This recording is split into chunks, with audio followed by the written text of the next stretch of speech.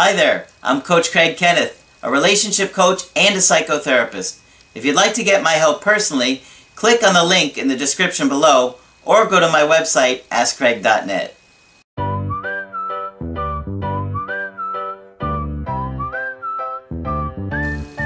Hi there, I'm Coach Kenneth, and in this video I'm going to be talking to you about when your ex doesn't respond to your texts.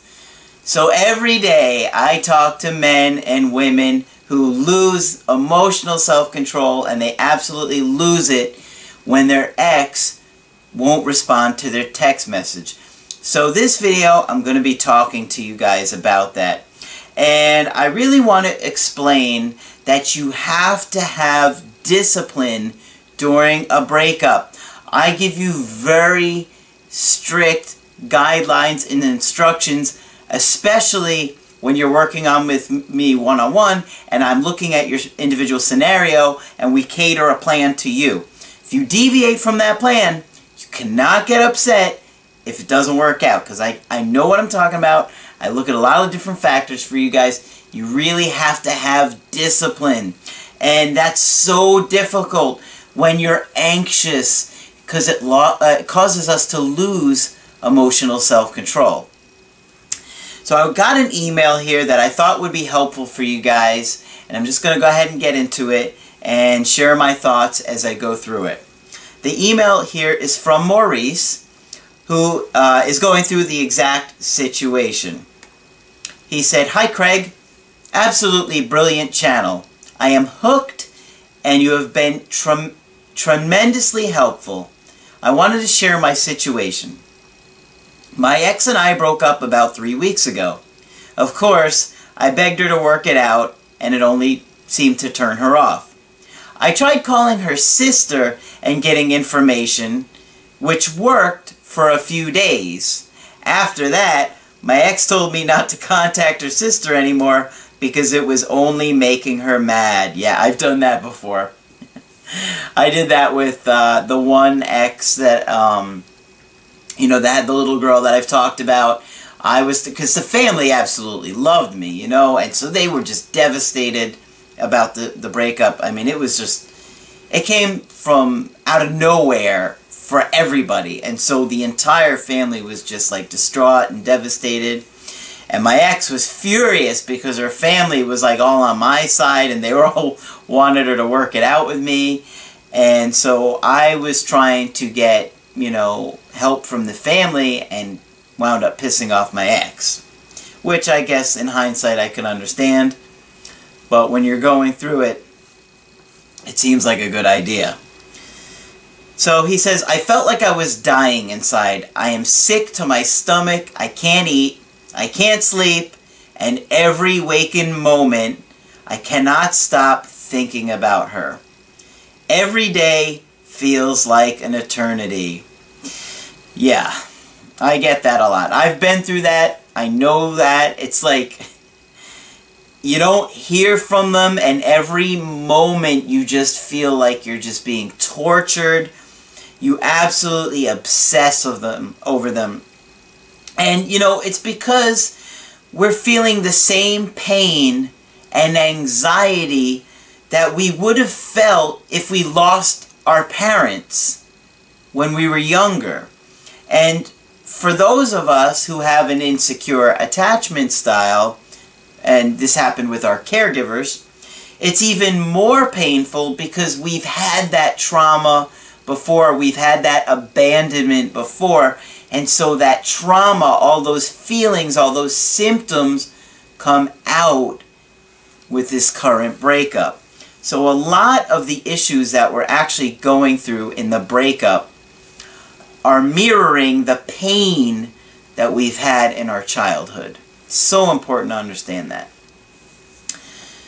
So, the other thing is that the trauma and the anxiety causes our body to release chemicals, and they are stress-inducing. So our body is under this stress and tension, and our mind just telling us, you know, it's like, go find your parents. You're going to die without them. You have to find your parents.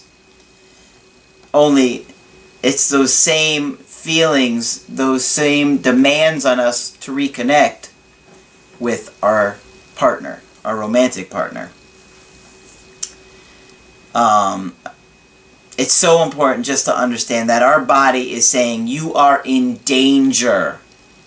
This is crisis. This is the meltdown. This is it. You have got to go find this person or you're going to die. That's how we're wired. We're wired to connect. So let me go on with the email. He was saying, I was trying so hard to figure out what to do. I kept thinking of all the things I could do to win her back. I decided I had come up with a plan. I was going to text her and then take her to a concert coming in town that I knew she would want to go to. So he's going to try the grand gesture. You know, the thing is, guys, if somebody doesn't want to be with you, doing something nice for them does not change that. In fact, it kind of turns them off.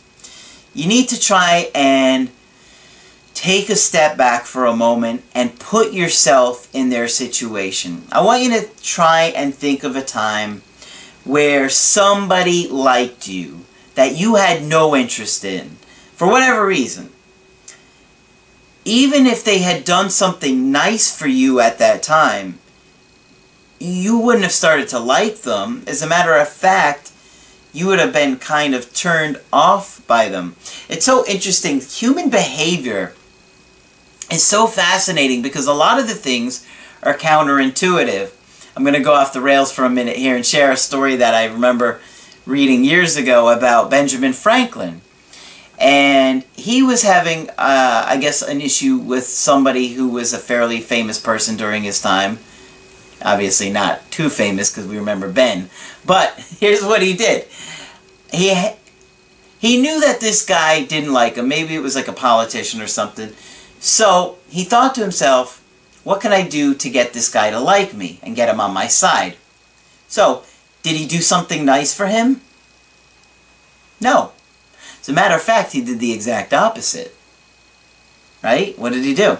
He asked this guy to lend him a very valuable and rare book.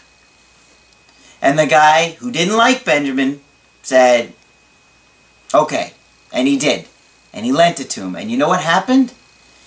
His mind started to change. And he himself thought, well, you know what? I must really like this guy to lend him that book. And then he started to like the guy. Interesting, isn't it? When he got the guy to do something nice for him, that's when the guy started to like him. Not the other way around. We think that if we can get them to do the grand gesture, that would get them to like us again because we're doing something nice. But in actuality, it would be more effective, it seems, if we could get them to do something nice for us. But that's a topic for another video. This video is about dealing with when they don't contact you, or they won't text you back. So this guy has a plan. I'm going to take her to this concert. We'll have a great time. She'll love me again. So what did he do? He decided I was going to text her, "Hi, beautiful." And when she responded, ask her to the concert. So after about 2 weeks of no contact, I texted her. I sat patiently waiting for hours. Nothing. I thought, she'll text me in the morning. Nothing. 2 days later, she responded. I told you I need space. I lost it. I started crying. I was sick to my stomach. I couldn't believe it. So, if you could see what's going on here and you take a step back, this is something that I actually talk about. The two biggest fears in a relationship. Fear of abandonment and fear of being smothered. We have both people experiencing those fears right now. He's feeling abandoned. His anxiety alarms are going off like crazy. His body's releasing chemicals, causing him physical stress. The trauma and the pain of abandonment from his early childhood are reactivated, and he is scared, and it is intense just like it was when he was a kid. Now she, on the other hand, is feeling trapped. She's feeling engulfed, smothered, and every time he reaches out, it just causes her to want to push and run away even more. He said, I thought if I just tell her why I was texting her, she would want to go. So I texted her again. We've been there, right? A lot of us may be going through this right now. I know I've been there. But it just doesn't work. It just doesn't work like that. So we reached out again. And what happens? His value lowers in her eyes. She loses more respect for him. He appears desperate, weak, insecure. And what's going to happen? Her attraction level drops. Where at one time, her heart would have skipped a beat to see a text message from him. Now she only feels irritated and annoyed. So he goes on to say, I told her that I got us tickets to the concert. The grand gesture. And what happens? She didn't even reply. Now I feel even worse than 2 weeks of no contact. It obviously made it worse. I totally see why you say we have to wait until they reach out to you. Yes, guys, you're going to be rejected if you're waiting to hear from them. They definitely want to talk to you if they reach out. You can't go wrong if they're coming to you. But you're taking a big risk, and you're making them feel more trapped by going to them when they're telling you they need space.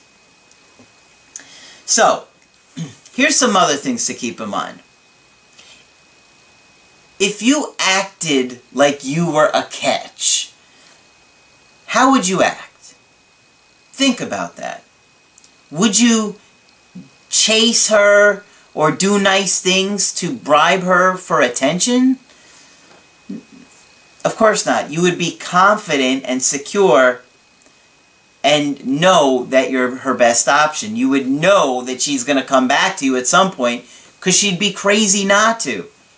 But you have insecurity that stems from your first 2 to 3 years of life with your caregivers. You felt abandoned. Maybe you were abandoned. And you internalized it. And this is what kids do. If somebody abandons them or leaves them, they think that it's their fault, that they're unlovable. And so that's what you probably did. You thought you weren't good enough, and now you think you're still not good enough. That simply isn't the case. That's not true with your parents, and it's not true with your romantic partners. And just because your parents didn't know how to give you unconditional love doesn't mean it was a reflection of you. It's not that you weren't unlovable. And you really need to take a hard look at that. Because if you could love yourself and realize that you're perfect, even with your imperfections, you can start to feel more confident and secure in who you are and know that you are lovable. Chances are you're constantly afraid that you're not good enough, and because you believe that, you act like it. And when you act like it, she starts to believe it too. To get my help personally, go to my website, AskCraig.net. Right in the center of the page, you can schedule a coaching. I do email coaching, I do Skype coaching, whichever option works best for you. If you liked the video, make sure you put a like on there. And be sure to subscribe to the channel because I do post videos Monday through Friday. I'm Coach Craig Kenneth, and I will talk with you soon.